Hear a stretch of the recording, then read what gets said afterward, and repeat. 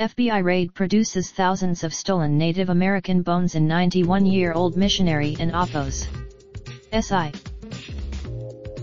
For the first time, the FBI is speaking out about seizing artifacts from a vast collection gathered by an Indiana man, Don Miller, in 2014.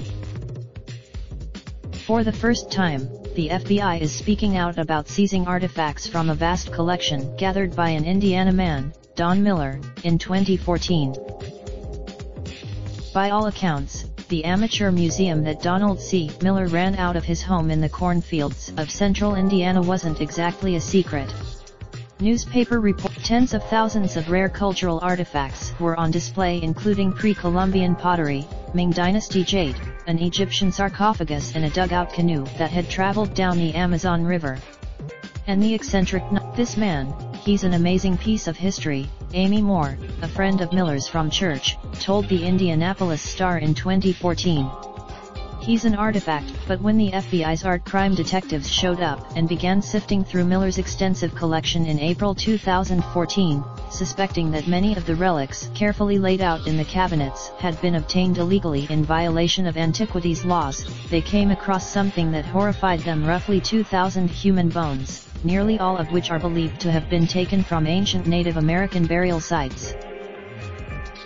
To the best of our knowledge right now, those 2,000 bones represent about 500 human beings, Tim Carpenter, who heads the FBI's art theft unit, told CBS News in an interview that aired Tuesday.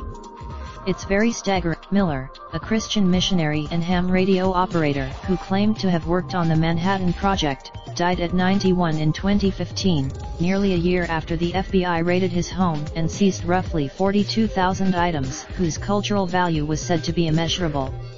Up until this week, the FBI's art crime team is trying to identify the rightful owners of more than 7,000 seized artifacts from locations spanning the globe.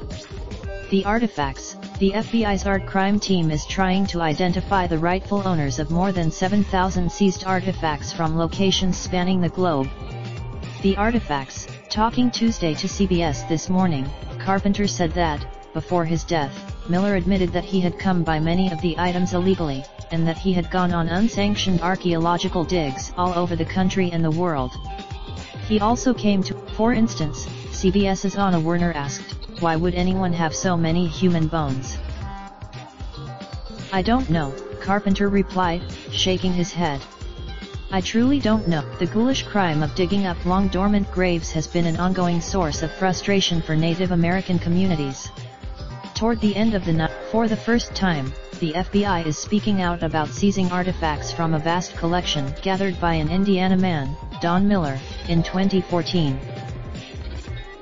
For the first time, the FBI is speaking out about seizing artifacts from a vast collection gathered by an Indiana man, Don Miller, in 2014. All too often here, we have been treated as curiosities rather than a people, Pete Coffey, a tribal official with North Dakota's Mandan, Hidatsa, and Arikara Nation, told CBS. They could very well be. Coffey is one of the tribal leaders now working with the FBI to return the misappropriated remains to their original resting places, CBS reported. Experts say until Tuesday, the FBI had remained circumspect about the 2014 raid, which did not result in Miller's arrest or any charges being brought against him. At the time, Robert A. Jones, the FBI special agent in charge of the case, told reporters at the time that Miller's methods for procuring some of those objects had violated multiple laws and treaties, but also undercut that claim by acknowledging that the relevant statutes might not have been in place yet. Miller had started. Advocates for criminal justice reform and libertarian groups such as the Cato Institute were quick to criticize what they saw as an overly aggressive approach from the FBI, arguing that the government had offered no evidence that Miller had done anything illegal. The FBI plan. Nearly 5 years later, the investigation is ongoing, and experts anticipate it could take decades to sort through the thousands of objects that the FBI seized, since determining their legality means first figuring out where and when each was purchased. Some artifacts, before splashy headlines in the national media labeled him a real-life Indiana Jones, Miller was known to Waldron and surrounding Rush County as a larger-than-life figure who had a penchant for telling unverifiable stories and playing a 1927 Wurlitzer organ to entertain his guests. Speaking to the Star, all the while, he filled up their home with historical curios, including a World War II-era Nazi helmet and a shrunken head whose provenance he did not fully explain. A former co-worker told the Star in 2014 that Miller had used his ample vacation time at Naval Avionics to conduct amateur archaeological expeditions in far-flung parts of the world, and that he often came back with wild tales about his misadventures, from winding up in a Mexican jail to being interrogated by Libyan soldiers who thought he had been sent by the CIA. While those stories, in the months before his death, Miller had retreated from public life, residents told the Star.